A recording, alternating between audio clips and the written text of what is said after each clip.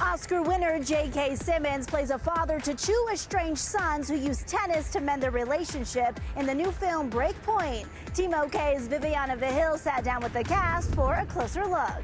I loved this movie. Oh, thank you. It was such a blast, and I know nothing about tennis. Oh, that's a good sign. You text me code red and then you don't pick up your phone. What's going on? Let's put our cards on the table, dude. Okay? We're not close. Yeah, okay. There are few things in life as sacred as a bond between brothers, and that's really what this movie is about. First of all, it was because of doubles tennis that, just from the outset we felt that was a perfect stage for two characters that operate very differently, that need to get over some past issue. Win or lose, your brother's in this thing with you. Oscar winner J.K. Simmons, what was your favorite sort of vignette of this plot? I mean, there's obviously the sports element, there's the brothers' love.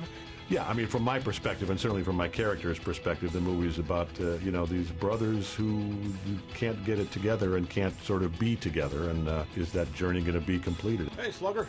Hey, Dad. Really? What? Dad, really? You called Darren Slugger, too? I thought that was our thing.